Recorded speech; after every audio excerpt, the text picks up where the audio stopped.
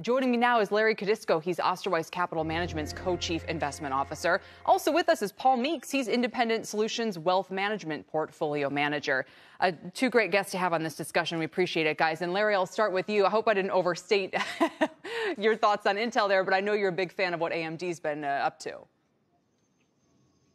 Yeah, thanks, Kelly. No, you didn't overstate it. I think that the news that's out with Intel looking at global foundries is an almost explicit acknowledgement that they don't think they're going to regain technology leadership in semiconductors. They're looking at spending a lot of money on a lower margin business, and I think it points to a significant pivot in their corporate strategy that, again, is an acknowledgement that there are a number of other players out there that are going to maintain a competitive advantage against them for quite a while. First and foremost, AMD, which you call the Intel Slayer, say it's been validated by adoption cycles at Amazon and Google.